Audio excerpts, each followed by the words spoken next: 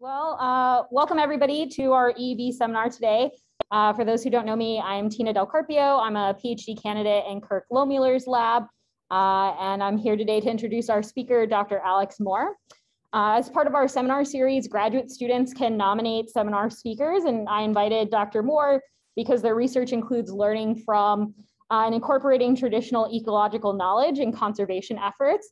That won't be a focus of their talk today, but I definitely recommend if you have a meeting with them later, connect with them after the seminar to ask them about it. They completed their PhD at Yale with a research focus on predator-prey interactions in coastal wetland ecosystems, and that'll be the primary focus of today's talk.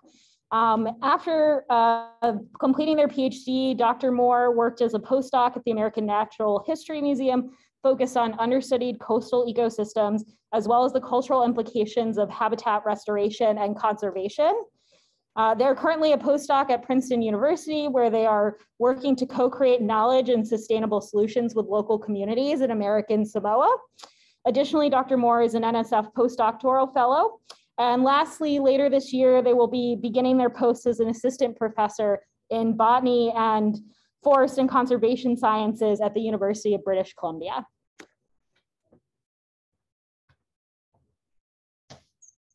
All right, thank you. Give me one quick second to get everything set up. Understood. Okay, great. So thank you, Maria, for the introduction, and then thank you all for being here both in person and also those of you in this virtual space. So as we just mentioned, my name is Alex Moore, and I'm here to talk to you today about my work in coastal wetland ecology and also the role that predators play within these ecosystems.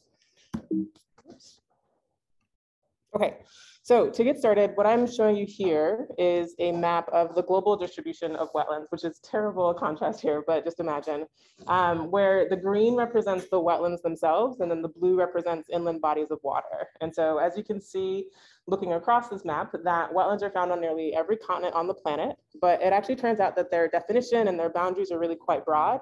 So when you say that you work in a wetland, that could mean just about anything. And so what I tend to do in my work is really narrow that focus down quite a bit by saying that I specifically work in coastal wetland systems. Oh, this looks much better. Okay. And so for coastal wetlands, you can really group these into three broad categories. So we have salt marshes, mangrove forests, and seagrass beds. And so these ecosystems are found in both tropical and subtropical regions across the globe, and they make up less than 1% of the Earth's total surface area. So they don't take up all that much space. So despite how small they are, or really despite how little space they occupy, they actually do perform a lot of really important functions and services, some of which are listed here. So they're really important biodiversity hotspots. They provide a number of different climate change mitigation features. They provide a lot of food and water resources for local communities. And then lastly here, they actually have some pretty significant recreation and tourism economies associated with them. So these are incredibly important ecosystems. Now, just because I said that they're important doesn't mean that we have historically done all that great of a job taking care of them, right?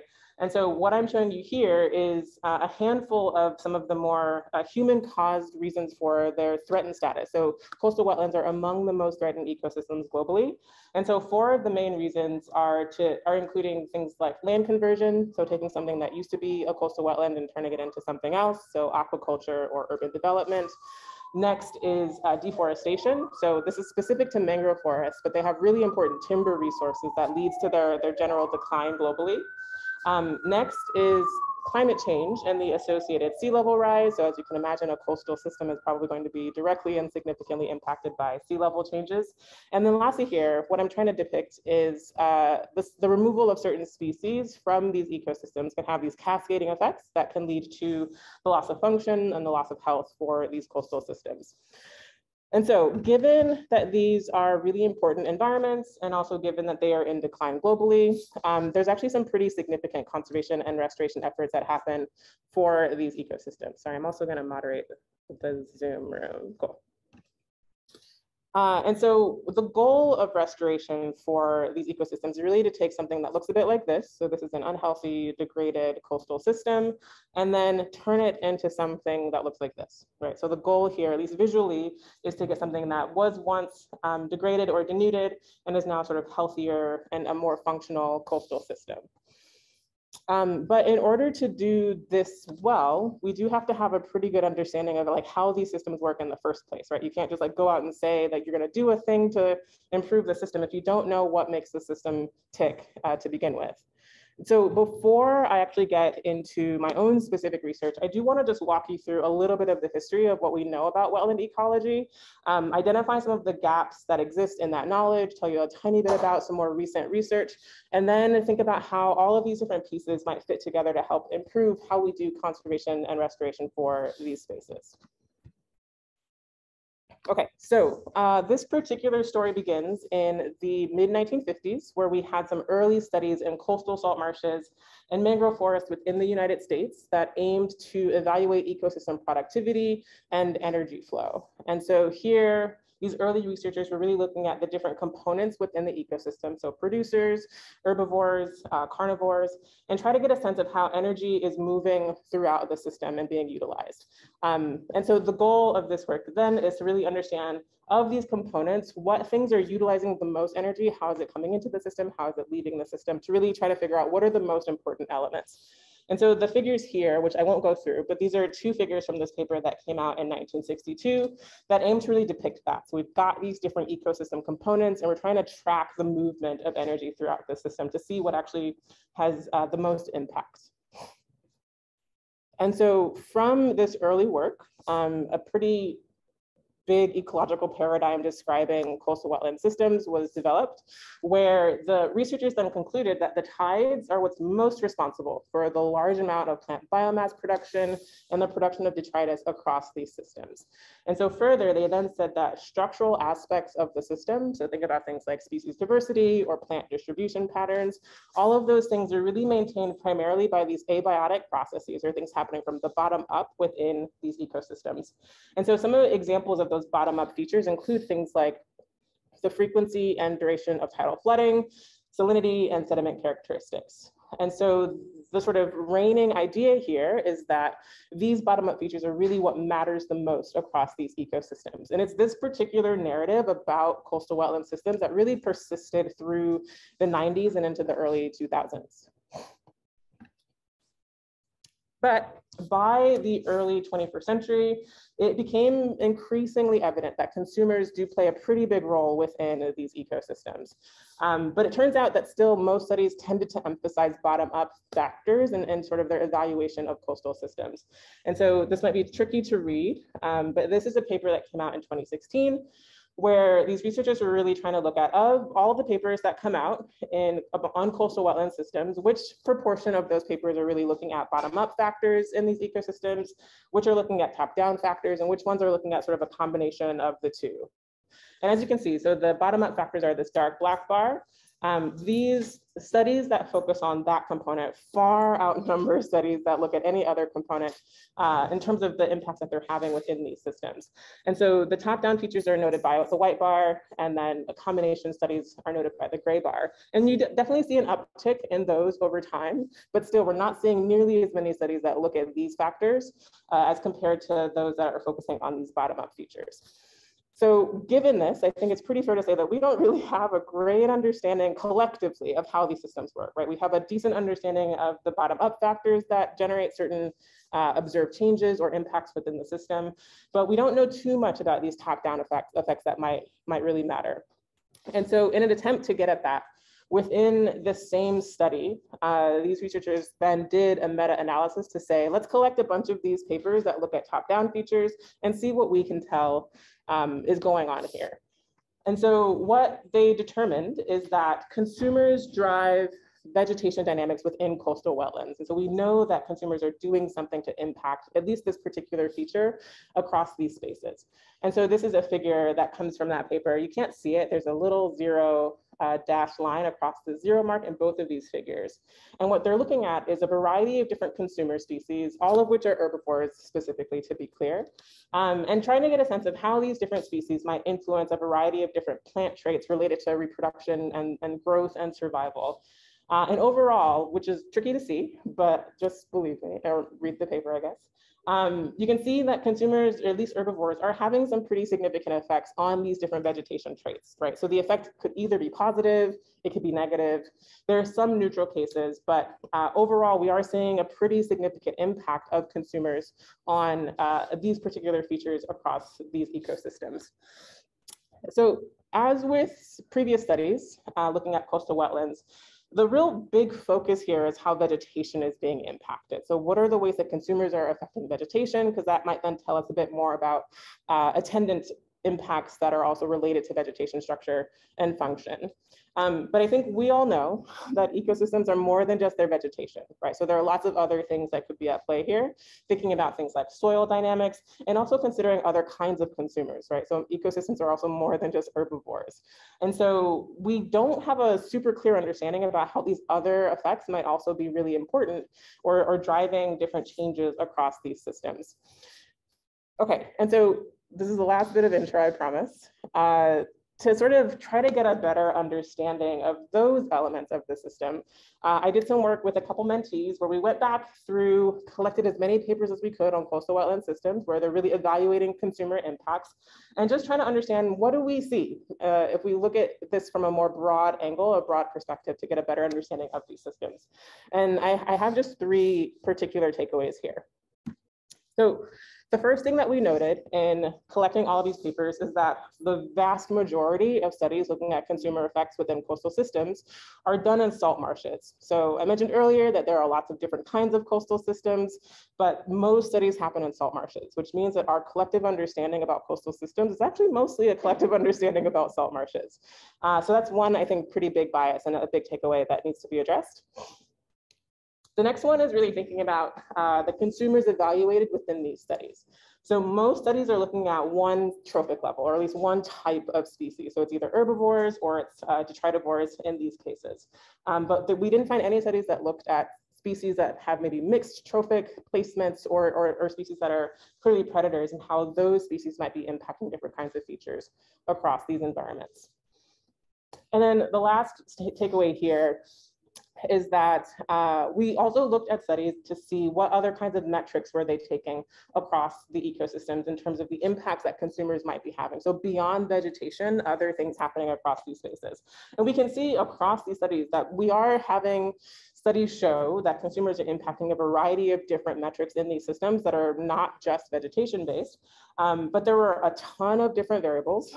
They didn't often have units that could be compared to one another. So we couldn't really combine that information together to say, here's our larger picture, broader understanding of how consumers impact these different soil properties, because we just don't have enough robust data to then compare in that way. So there's a lot that we don't actually know in terms of generalizable takeaways in terms of the role that these different species might be having on these processes. So all of this together brings me to the two questions that I'm hoping to address in this talk today. So the first one is the title of my talk. So what is the role that predators play in maintaining ecosystem properties or ecosystem functions across these coastal wetlands? And then the second one is really thinking about what are the relative contributions of both those bottom-up and those top-down factors, because we know from historical studies and also more recent ones that these bottom-up factors do matter. We also are starting to understand that top-down factors also matter. So trying to get a better sense of how collectively these two things might be influencing change, I think is something that's really important and interesting to look into. Okay, I told myself to take like a water break at certain points, so I'm going to do it right now.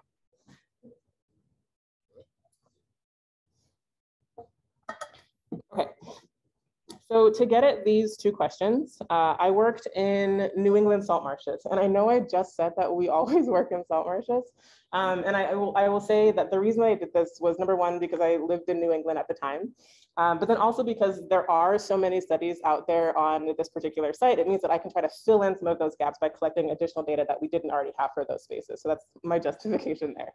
And so as far as these sites work, I just a couple pieces of background.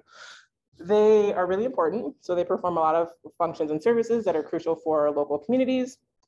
They've experienced some pretty rapid losses more recently due to some of those anthropogenic impacts that I mentioned earlier. And then there's also some pretty significant restoration efforts that are ongoing across these spaces. And then in terms of the specific study system that I focus on, I'm just showing you here the 4 species that were really the focus of my work. So looking here at smooth cordgrass, so that's the dominant vegetation found across New England salt marshes. Next was the fiddler crab. So this is a burrowing crab and a detritivore across these spaces, which you actually find them in like large numbers. So they're quite present across the landscape. We're going to jump down to the diagonal here and focus on the purple marsh crab. So this is another burrowing crab, and it's an herbivore across these spaces. And then the last one here is the European green crab, which is being sort of used as a functional predator within this particular space. But I imagine that anyone familiar with this area might have questions about that, which we can come back to later. Okay, so that's the specific community that I focused on. And then just to give you a quick sense of field sites. So I lived in Connecticut. So the work that I did was focused on coastal Connecticut. And then within this particular box, I had 3 field sites that were spread across here. So a little tricky to see, but there's 3 within this region. And then these sites were selected for their similar physical features, their shared ecological communities, and then also their shared tidal regime. So the goal here was to find sites that were as similar as possible so that any manipulation that I made within those sites, I could hopefully attribute to those specific manipulations rather than any differences that might exist between those locations. Oops. Okay, so as a quick reminder, this first question that I'm focusing on is trying to understand the role that predators play within these coastal systems. And to get at this particular question, I did a manipulation experiment across these 3 field sites where I set up experimental cages, which looked like this. And then with these cages, they were then assigned to 3 experimental treatments. And so these are just being shown here. So the first one was really just looking at an open or cage control. So these ones actually didn't have like enclosure cages. So it was either open plots or cage or open cages to get a sense for just baseline conditions happening at the site without me making any particular changes to the site itself. And then I had 2 manipulation treatments, where the first one was the predator exclusion treatment, where I had those cages set up, and then the purple marsh crab and the fiddler crab could move freely throughout these cages, but the predator was fully excluded from accessing these cages. And then the final treatment here was the predator inclusion, where the purple marsh crab and fiddler crab can, again, move freely throughout, but now the predator is fully confined to those cages. And so the goal here was really to try to get a better sense of those trophic dynamics that might also be influencing the different kinds of effects that are happening across these systems. And then in terms of what was measured, the goal here was really to go through and try to measure as many similar metrics as are commonly used to really evaluate properties and health across these systems, and then try to make sure that we're measuring them in ways that can be consistently compared across other studies. So really to try to find ways to future researchers can then do a meta-analysis and compare these data more reasonably than what was possible to do before. And so these metrics include things like burrow density. And so this is important because it's meant to be sort of an approximation of population size. Since those burrowing crabs, you can't just go out and count them because they're underground for the most part. Generally speaking, burrow density is used as an approximate way to get to population size. And then I also looked at above ground biomass, soil organic matter content, extractable soil nitrogen, and then the rate of change in soil nitrogen. And the goal here is really to try to get a sense of how nitrogen might be mineralized across these systems. So on the next slide, I'm going to show you a really big figure. And so I'm just warning you, it's a really big figure on the next slide.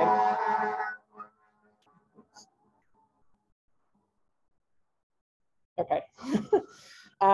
And so what I want to do in that next slide is walk you through the data that we collected across those 3 field sites, but I know that that can be overwhelming. So instead of going into all of the detail of those, what I'm actually going to do is just highlight for which variables at which sites that I see significant changes. So we don't have to know exactly what those changes were or what they were differed from relative to other ones, but just note that you saw a change. And so that's the way that I'll evaluate these data, just from a very high level perspective.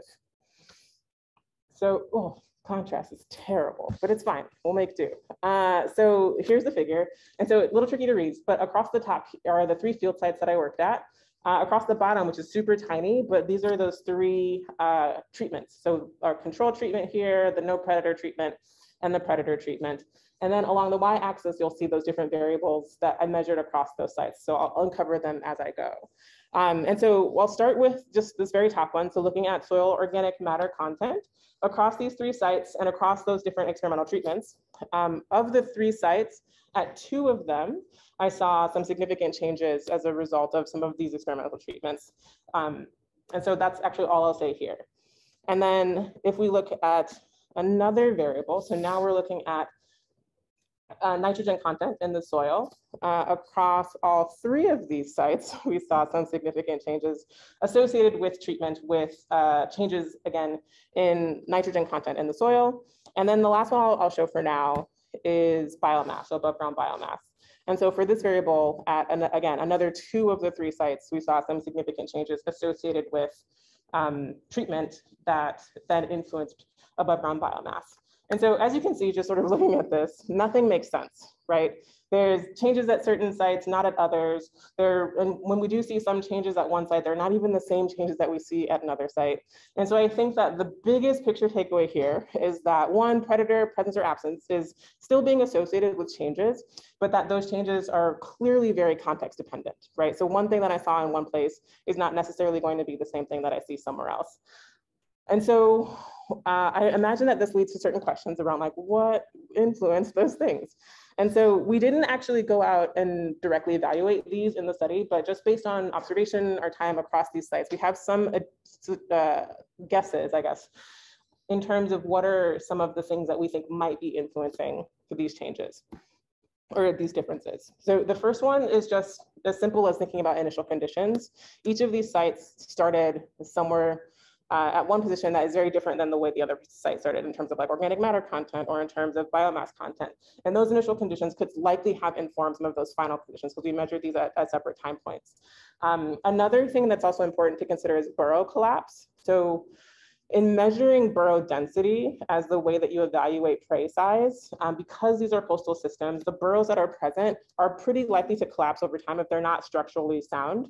And so any measurement that we take in burrow density here might not necessarily be as accurate as we want it to be. And burrow collapse is not necessarily predictable. So you might see it at one site, but you maybe wouldn't see it at another. So those are some things that could influence those outcomes. Next is really just some nuanced differences in the ecological community. So the species that I was focusing on were present across all of the sites, but there were some subtle differences in other species that I saw present at one site that I didn't see present at other sites. And so things like that may have also driven some of the differences that we see across those treatment effects.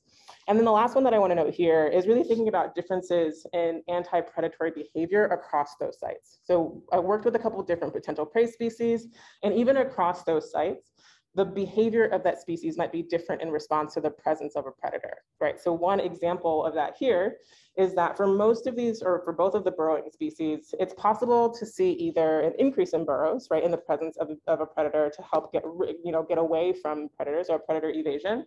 But you can also see cases where that species might just leave, just like might not spend their time in that place. So you wouldn't actually necessarily see an increase in burrow density if that prey species decides to just relocate from an area where predators are present.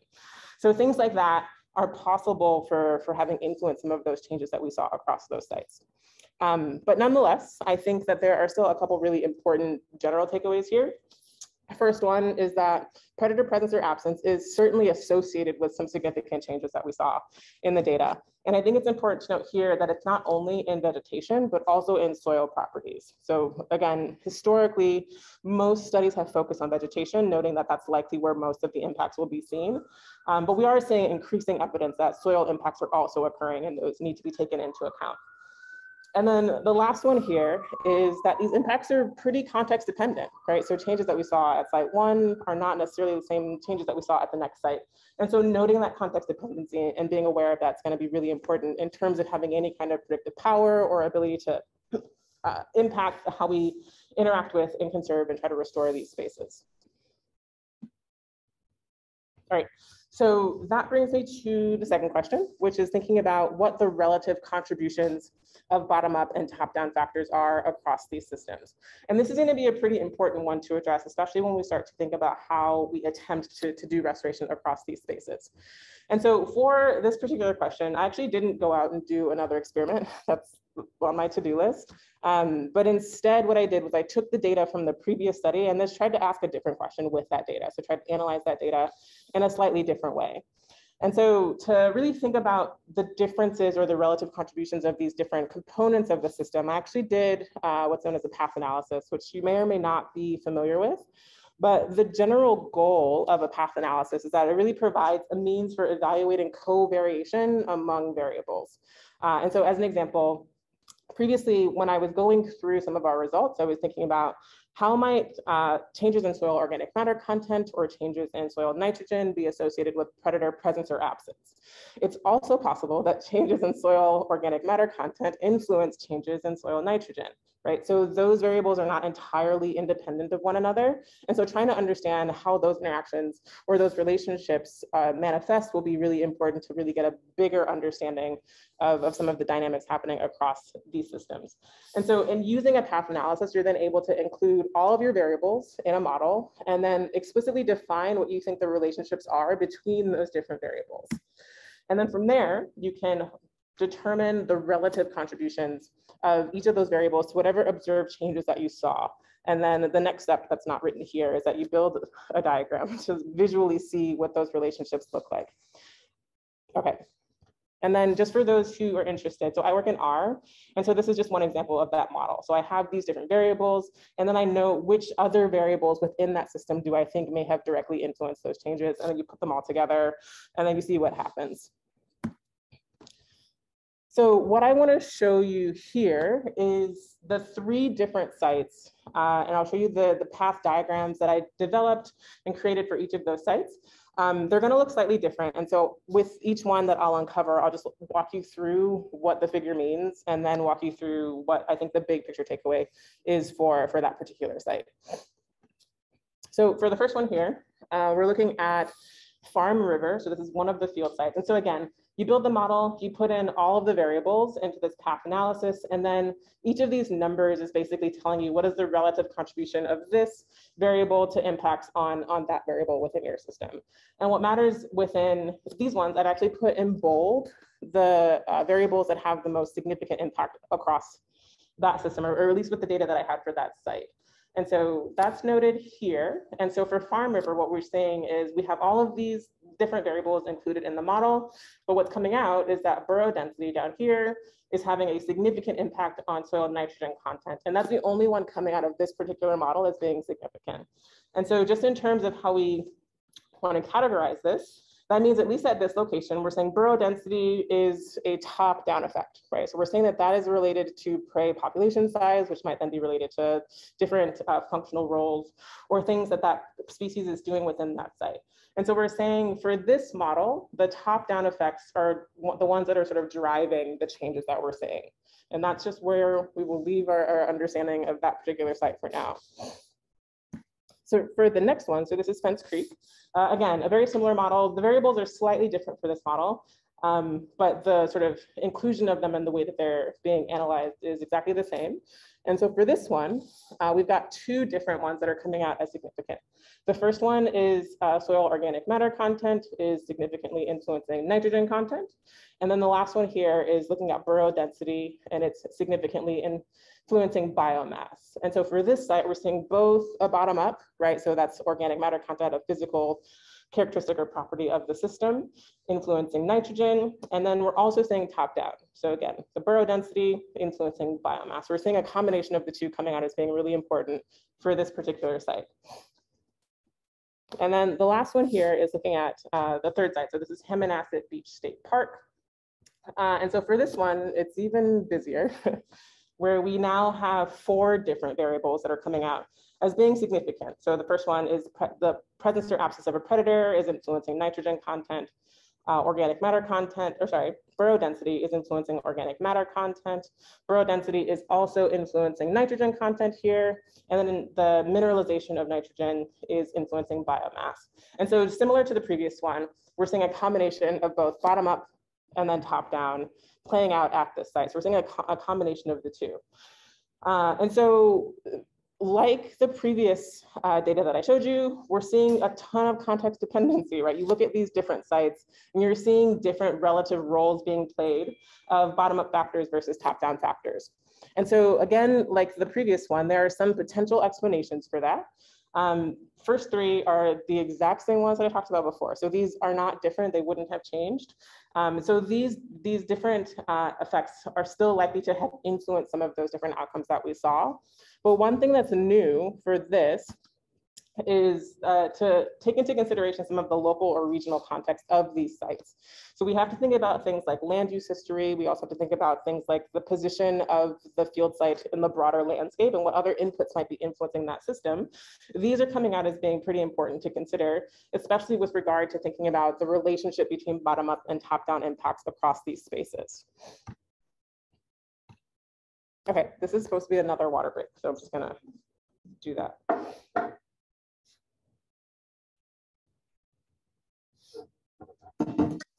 Okay, so what I like to think about in all of the work that I do is trying to find ways to apply this information. So not necessarily doing research and then creating knowledge simply for the sake of learning a new thing, but also trying to think about how do we apply this to something in the real world. And so for me, what this means is to really think about how can this information apply to improving how we do restoration across these spaces. And so just to give a tiny bit of background, as I mentioned before, wetlands are incredibly important ecosystems. A lot of restoration takes place within them. But the way that we traditionally do wetland restoration may not necessarily be all of the things that we need to consider in a restoration effort. And so restoration is quite diverse in terms of how you approach it, but most efforts include at least these three elements in the way that they do it. And so the first one is really thinking about trying to identify whatever the disturbances or whatever is causing the problem within the system and addressing that, because it doesn't make sense to do anything else if the degrading factor is still present and impacting the system.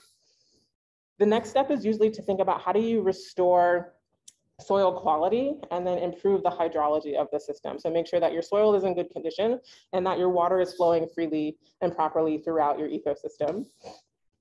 And then the last step here is really to think about adding vegetation back to the system, with the goal here of really focusing on vegetation as habitat. So other things will come back into these ecosystems and then provide attendant functions along with their presence.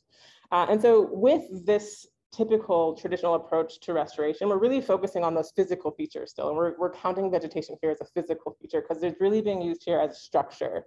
And this is really born from those original studies that said the physical factors are most important, but also from this really typical ecological concept where, you know, if we build it, they will come. So if we build this site, if we build the habitat, things will come back to it, and then it will just become healthy on its own over time. And that is true in some places, but it is certainly not true in all cases. And so it turns out that the way that we do restoration in wetland systems is typically not as successful as we would like it to be in terms of meeting whatever goal we had for restoring that space. And so what I'm showing you here is a paper that came out in 2014. So this is data from that paper where researchers went through and evaluated wetland ecosystem restoration efforts, and then tried to evaluate how well do restored wetlands perform compared to a natural healthy wetland system. And then they did so by evaluating a number of different important ecosystem services, which are all listed here. And so again, a little tricky to see, but the 0 dashed line is right down the center. And then anything that's above 0, so a positive value indicates that the restored wetland performs better than the natural one. And then negative values indicate that the restored wetland underperforms compared to the natural healthy wetland system. And so what you can see for largely all of the different ecosystem services measured, with the exception of cultural values, which is slightly different, restored spaces, specifically wetlands, typically underperform compared to the reference wetlands, so the wetlands that they're hoping to emulate as a result of restoration. And so this ends up being by about an average of 33%. So biodiversity and different ecosystem properties or processes tend to be reduced in restored wetlands by roughly 33% compared to natural reference wetlands. So there are a lot of reasons for this, which include things like the local context, what was the cause of the degradation in the first place, what's the climate. There's a lot of different variables that we do know play a pretty big role. But it also may be that we just are approaching restoration without the right kind of information to be able to do the job well. And so with this focus on addressing physical features across these spaces, we might not be including other variables that are also known to be pretty important in terms of impacting different processes across these spaces.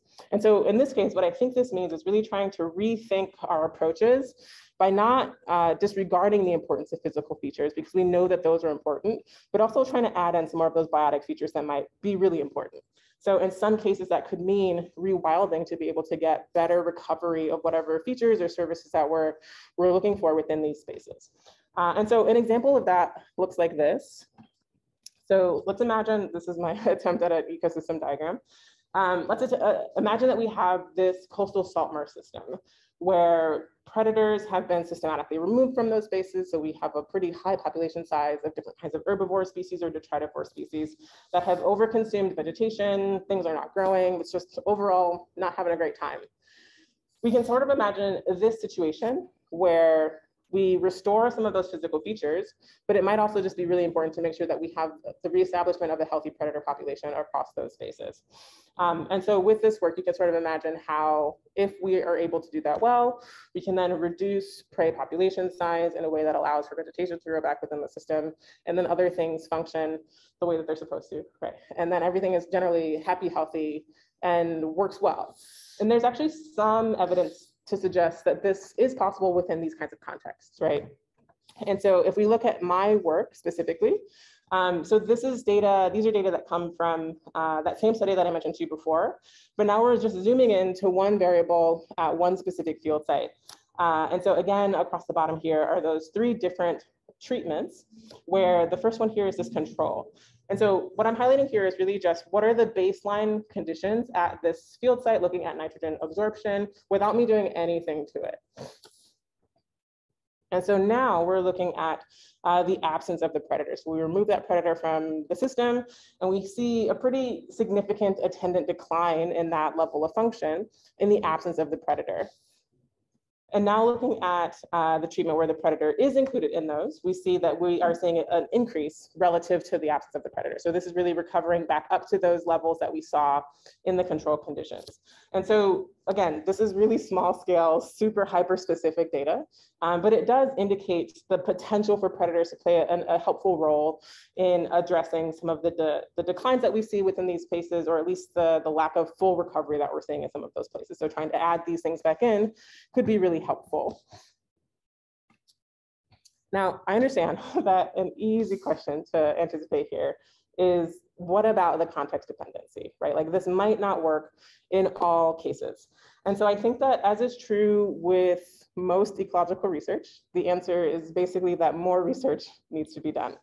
And so what I think that can look like, depending on the focus, is that these are important areas of additional study. So recognizing what might be the importance of the local ecological community and how those different species might play a role in the function of those spaces. Next is understanding the regional context and land use history. Another is, again, trying to better understand and articulate the relationship between those bottom-up and top-down features. And then the last one here, which is something that's new for me, is consideration of the soil microbial community. I think that for the large portion of the way that restoration is attempted, we're really just focusing on consumer species, species that we know play ecosystem engineering roles, things of that nature. They tend to all be above ground, but there's a lot happening below ground that's also going to be really important across these spaces. Okay, so the very last thing that I want to say here, just flown through these slides, is to really think about what else might matter across these spaces. And so I know that everything that I've said up until now has been really focused on the science, but as Maria mentioned earlier, a lot of my work is also thinking about how do we incorporate other ways of knowing and other kinds of knowledge systems into the way that we do this work. And so I think it means incorporating different approaches to ecosystem management and different approaches to understanding the way that people interact with their spaces. And so in particular, to me, this means thinking about what role do culture and other social science elements play in the way that we do restoration and conservation of these ecosystems. And so these are 4 papers that are meant to show you that it has become increasingly clear that local and cultural values play a really important role in the way that we practice conservation and the way that we do restoration across these spaces. And so these 4 papers are just examples that have come out in the last decade that are indicating how important it is that cultural values, the important role that cultural values play, both for local communities, but also for how people do land management across regional and global spaces. And so what I want to do is just highlight one really specific example from these, which comes from a study that came out in, just last year, where the researchers are really trying to understand what are the different relationships that we see between conservation outcomes, but also thinking about human well-being, right? So we shouldn't think about these things as being very distinct. They do inherently influence one another. And then the other level of this is really thinking about who is in control of the work being done. So in particular, for this study, so they're highlighting different kinds of impacts as a result of conservation action. And so these can fall into these different categories where outcomes can be positive for local communities in terms of their well-being and also positive for conservation. They could be negative for both well-being and conservation. There are trade-offs, which you can imagine where one might be positive, one might be negative, and then more complex outcomes that don't fall easily into those boxes. And so they're also trying to understand what the role is of who controls the work and how that might influence outcomes. So looking at work that's focused on those controlled by external actors, so think about large NGOs that are coming into a place to do conservation, versus those that are locally controlled by people who live in those areas and who have a lot of connection and ties to collaborators and also to the land in those spaces. And so I'm just going to highlight 2 of these different outcomes because I think the rest are quite complicated. But the first one is just this top row. So looking again at conservation efforts that have positive outcomes for both human well-being and also conservation, we see that those that are externally controlled make up a pretty small proportion of the data for external conservation. So 15% of these studies or of these efforts were positive for both human well-being and also conservation, compared to 56% for those that are controlled by local communities. So recognizing that local communities tend to have a much higher proportion of positive outcomes in their work relative to those that are controlled by external agencies. Whereas for the negative side of things, we can see here that externally controlled conservation tended to be negative outcomes for both well-being and conservation in about 34% of the cases, which again, compared to 3.4% of the cases in locally controlled conservation efforts. And so this gets a bit more complicated as you go through the table, but even so, these 2 examples I think show a really important clue into how we can do this kind of work better, right? So it can't just be NGOs coming into places and dictating the work that's done. It really should be about building capacity for local communities to do this work well themselves, with the goal of not only meeting specific conservation targets, but also meeting well-being targets for the communities that live in those places. So making this reciprocal as opposed to driven in one direction only.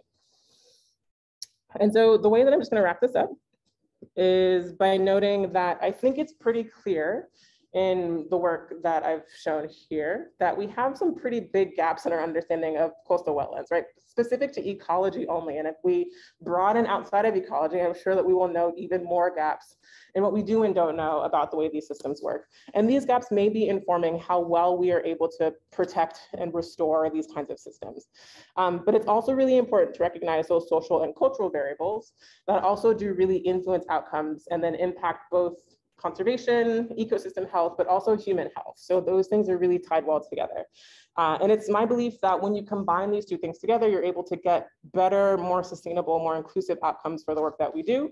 And so that's really the goal in all of my work moving forward. So I didn't talk about too much of that here, but moving forward into the work that I do now and the work that I intend to do in the future is really about marrying these 2 things together and not thinking about them as separate things, but noting that they both deserve to have explicit foreground attention in the way that we do this work. And that's it. So I've got a slide of references. And so if you want to take these down, you can. But then beyond that, I just want to thank you all for being here and super happy to answer any questions that you might have.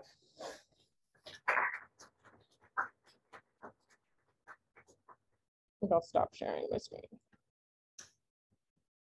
Yeah, so should I moderate myself? I don't know what the rules are. Yeah, go for it. Great talk. Thank you so much. As someone that has grown up and done a lot of research on these folks, I'm wondering if you could talk about the use of green crabs. Oh, yeah.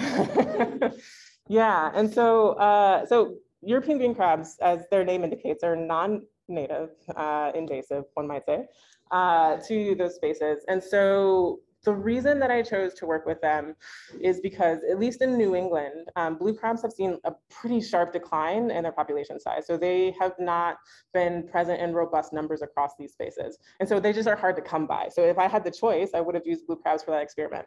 But I chose green crabs because they were there. And there have been studies that do indicate that they do play a pretty impressive replacement role for blue crab predators across those spaces. I know that they do a lot of other terrible things, but there is actually, so there are a few different examples of how, mostly in Massachusetts, where the absence of a blue crab has led to the loss of function and health of coastal systems, and the invasion by the green crab into those spaces. You've seen the recovery of that salt marsh as a result of its presence.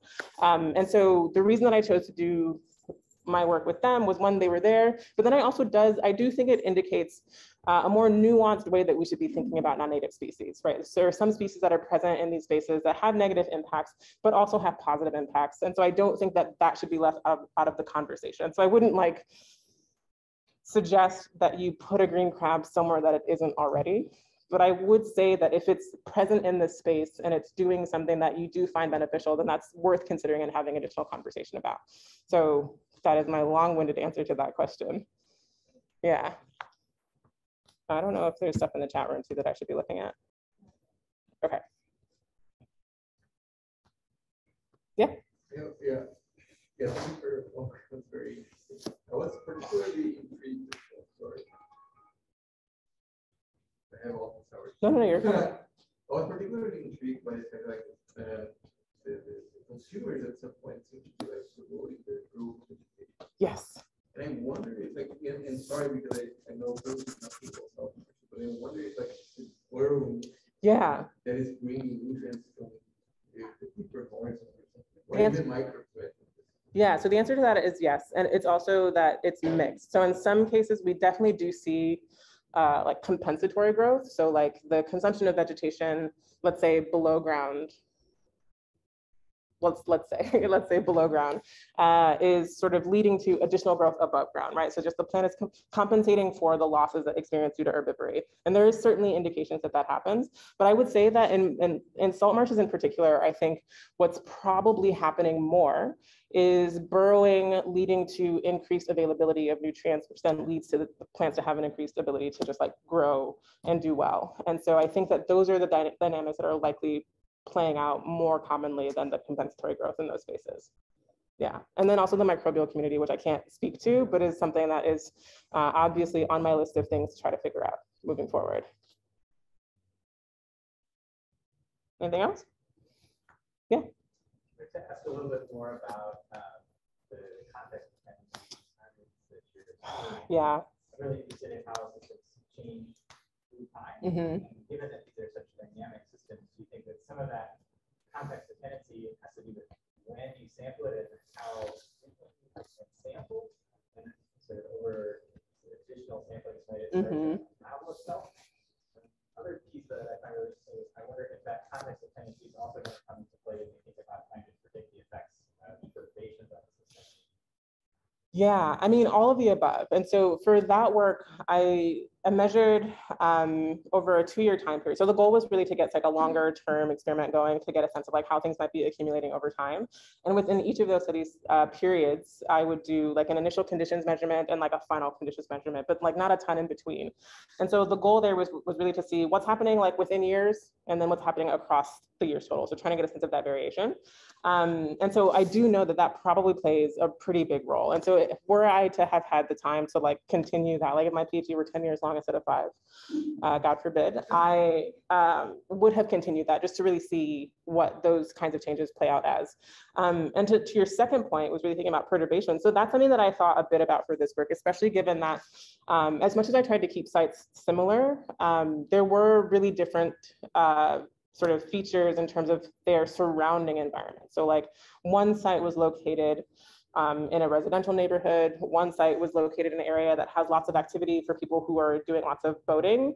And then another site also was located downstream of like a farm. So like these are different things that are happening across these spaces that I'm sure played a role, but just were not things I was able to take advantage of in terms of evaluating and measuring explicitly to then see how they played out. But I do think that that matters a lot. And coastal systems are known for being relatively resilient, but the degree to which they can sort of bounce back from accumulating perturbations, I think is a little less clear, at least in my work. So, yeah. Yeah. Yeah.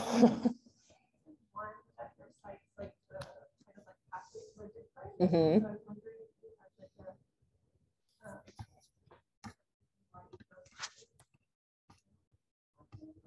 Yeah, so not a great answer for this question. So I can actually pull it up again for those who are like, what are you all talking about? I don't know if it'll still show. Yeah. Yeah, so you can see that like these two are exactly the same in terms of the variables included in them, and this one is different. That is only because at this site, the second sampling point for that variable wasn't possible. So I just like couldn't collect that data for that particular site.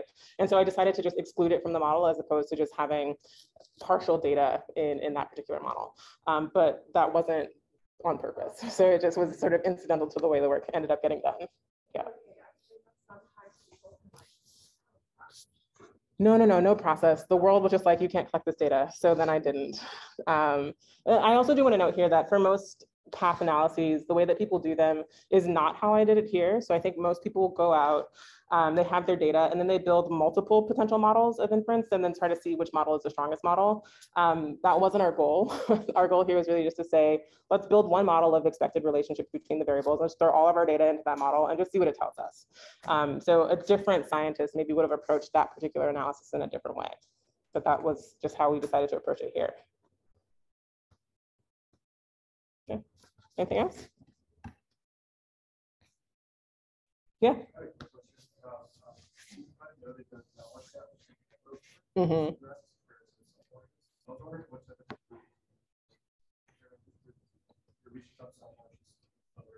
Yeah, I mean, I think we can make zero conclusions. But I think one thing that I imagine is true regardless is that consumers are doing something, right? I think the sort of generalizable historical assumption that consumers don't matter is wrong.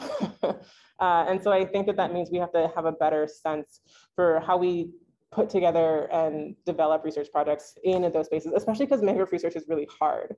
So I think a lot of times people don't do like exclusions like this. I can't put a cage around a mangrove, well, in some cases, depending. But it would be hard to try to do that. So I think that trying to figure out how to develop that work is really challenging. But that is my plan, actually. So I do work now in American Samoa, and I do work in Florida now, looking at mangroves in particular to try to fill in some of those gaps. And so right now, I'm troubleshooting how to do exclusion or manipulation treatments in those kinds of settings to try to answer some of those super similar questions. But I think my gut is telling me that like something will happen. I just like don't know what that something will be yet. Anything else?